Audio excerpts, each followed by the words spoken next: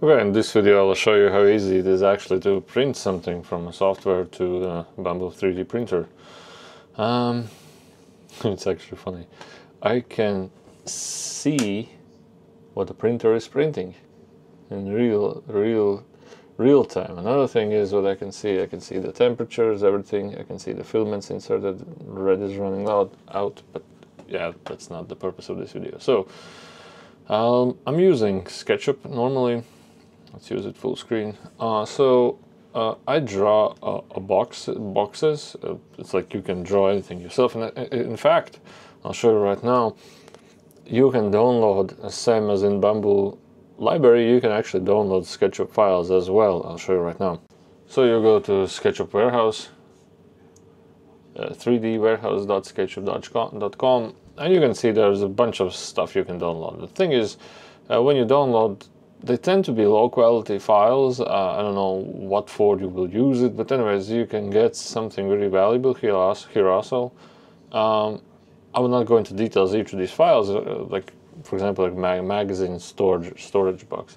But the thing is, you have to keep in mind that you have to have like a wall size close to normal size what you think your filament will hold. So I was keeping here, I think 3 or 4 millimeters. Let's check. Use the measure tool.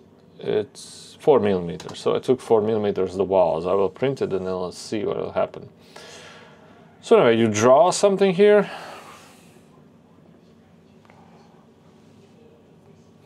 You copy it. I copied it to be matching like approximately 30 by 30 centimeters of the area. It's the same as the printer can print. And then all you go is you go to export 3D model and export it as STL file.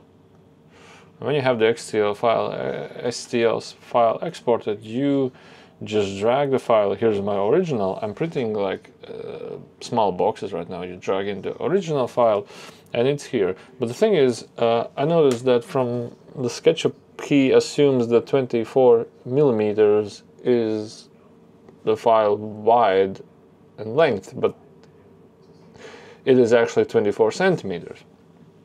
So I think you need to remake the SketchUp file default are millimeters, not centimeters. But anyway, you can overcome this by going to scale and just type one in, 240 millimeters, hit enter, and then you have it. So it's really awkward, these controls here. You need to get used to it, which button does what. But anyways, you have it in here. So I'll show you a video how you can do a multicolor print later, but now you need to figure out thickness. So I decided this is like a non-quality job. I wanted to have like layer height 0.2 millimeters, so it's thicker, but I had 0.8 millimeters. Anyways, you just place in your standards, like whatever the defaults are on your printer, nothing too complicated. I think I don't need to be quality print, so I put it 0.28, but then it said it's over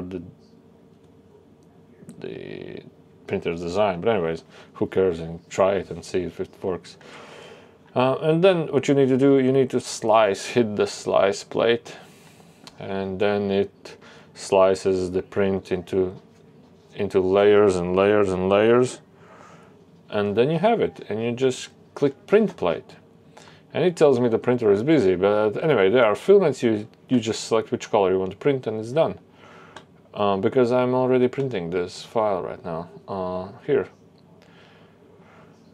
and you can see it. So let's see what happens when it's finished. It's telling me it will take around 7 hours, but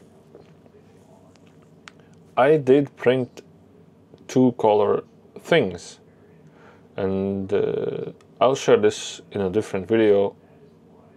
What is not good in this, what I think about 2 color prints. So I need a 2-head printer, or maybe 4-head printer, who knows. But anyways, hope you enjoyed this video. Hope it helps you out a lot of time, and see you guys on a different video.